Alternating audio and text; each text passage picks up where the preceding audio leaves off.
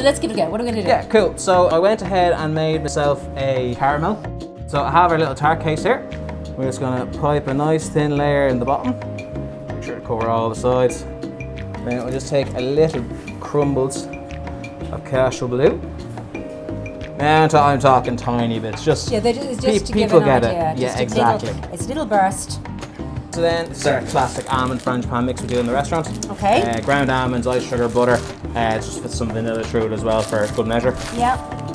We'll just add a nice layer of this on top. And then now just give it a nice spread from side to side. Just to make sure it's just nice and even, nice and flat.